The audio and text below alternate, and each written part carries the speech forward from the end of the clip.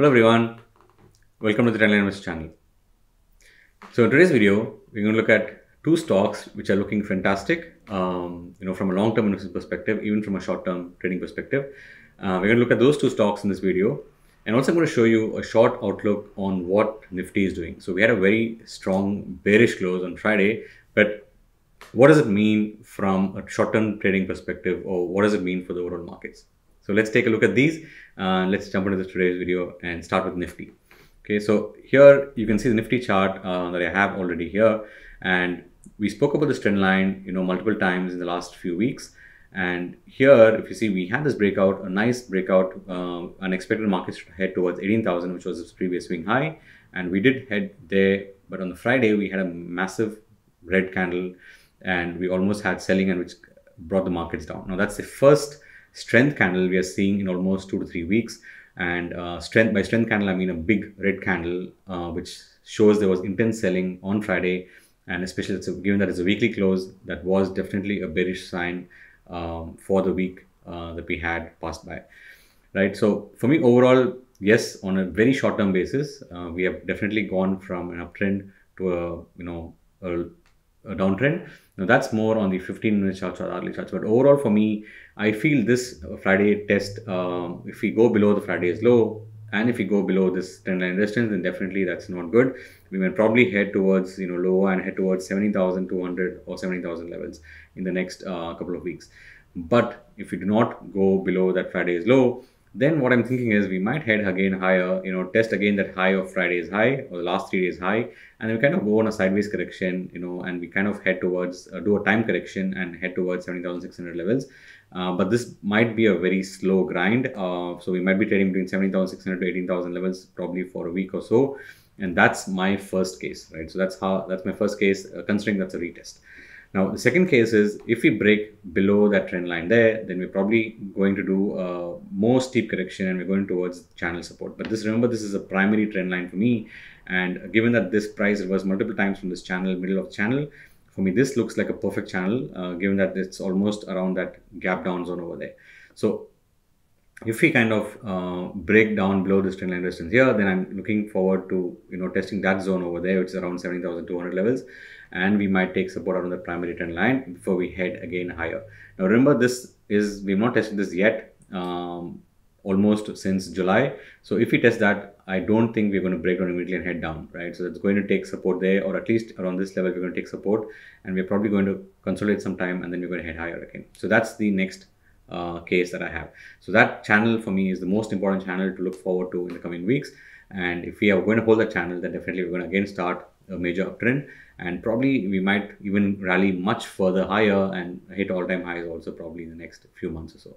Okay, so that's my Nifty outlook. Do let me know what you think, on a short-term or even from a long-term perspective in the comment section, and I'll be happy to answer or respond to your views. Okay, so that's my Nifty outlook.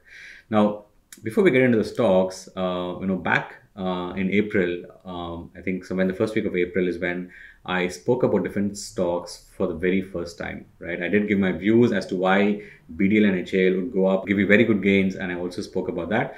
I also told you why India as a country is now starting to look towards more defense expenditure, and the government is actually spending a lot, and we are seeing that in the results of these companies.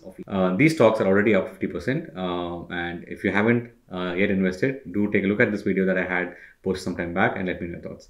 So on the same lines, we're going to look at today a very interesting stock from the defense space. It has some of the major revenues, or most of the revenue comes from the defense space. Okay, so let's take a look at this stock. The first stock we're going to take a look at today is Astra Microwave Products Limited.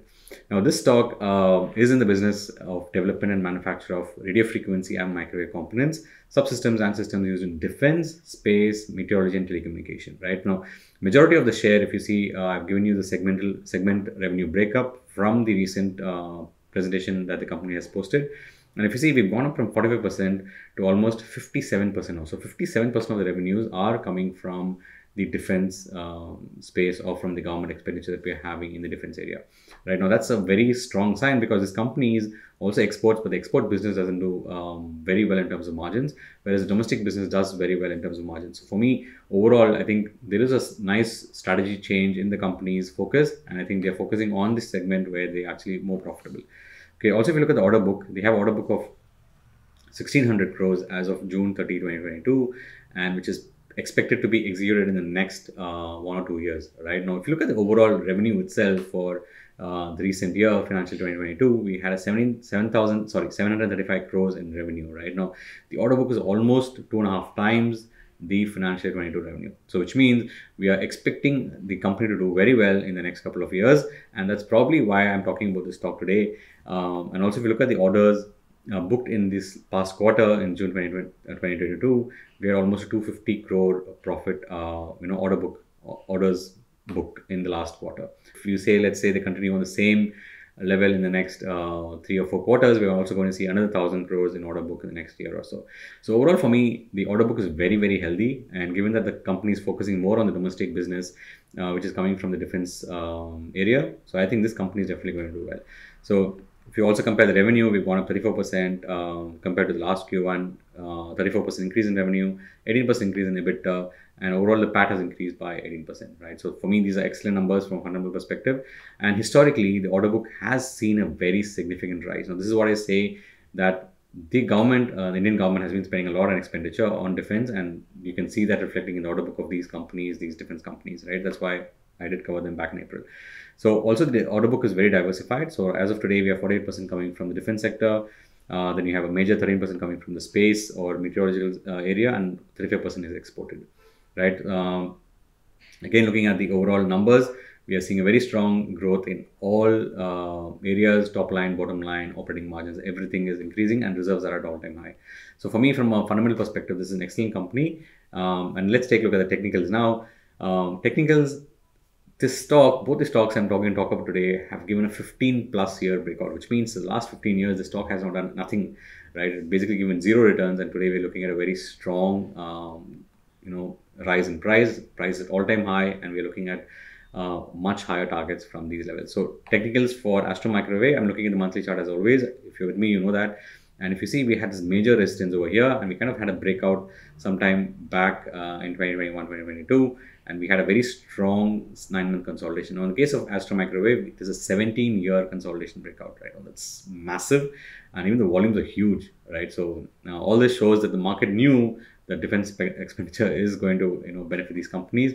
And now, after a very strong 9-month consolidation here, we are seeing a breakout this week. Now, this month, we already have probably a week or so left. And if you kind of stay above that zone over there, then definitely this is an amazing breakout. CCI is good, rate of strength is good. Everything is looking technically excellent from a very long-term trend perspective. So if you're an investor, hold this, trail your stop loss, you might get a very good return on the stock in the next 3 to 5 years. So focusing on the short-term charts to give you a very proper entry point and a proper stop loss. So always it's important to look at multi-time frames. I also do a video on that, but here I'm looking at daily chart, and if you look at the daily chart, this is the 9 months that I saw that I showed in the monthly chart, right? So, and we've had a massive resistance over here. It came multiple times, almost thrice, and now we are breaking out. We broke out on Friday, which is also a weekly close. We had an excellent breakout with amazing volumes, and now this is a perfect rectangle consolidation breakout. And for me, this is a very low risk entry, right? Because the stop loss for us is going to be here. We're going to enter current market price, which is around 309. We're going to keep a stop loss at around 255, which is around 18%, right? Now, remember, these stocks have been pretty volatile, the different stocks, because they are either from the mid cap or small cap space. And here, with the stop loss of 255, I'm looking for a target of 460 first, and then I'm looking for a target of 750, which is almost, more than 2.5x from here, right? So as always, go with the position size of 5%, and once you have good profits, you can add more to the stock. But I'm looking for a target of, with a 420, I'm looking for a risk to reward ratio of 2.75. And with target of 750, I'm looking for a reward of 8 times the risk that you're taking. Okay, so ride the trend for maximum gains, and do let me know if you're going to invest in this stock. Okay, so that's the first stock I want to discuss today. The second stock is also from the manufacturing space, and it's a very well-known company in India, and it is Thermax Limited.